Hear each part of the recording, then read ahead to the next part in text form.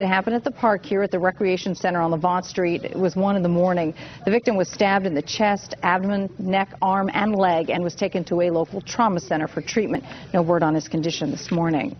And finally, a deactivation ceremony to tell you about this morning. Take a look at this. It's a Marine medium tiltrotor squadron 561 Pale Horse. It will stand down and deactivate at 10 this morning at MCAS Miramar.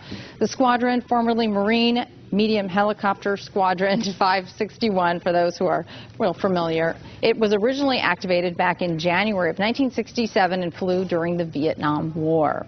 The ceremony again will take place at Miramar. Another one no longer in the air. Well, I'm sure we'll send some cameras there and get pictures of the goodbye. That's right. Thank you, Bridget. Thank you.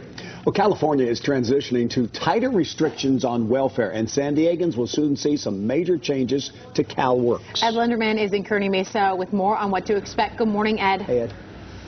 Good morning, Alexis. David, this week marks changes in the state's welfare to work system, but the changes aren't going to be immediate. Nobody's going to see smaller payments or a loss of benefits immediately. Here's what's going on.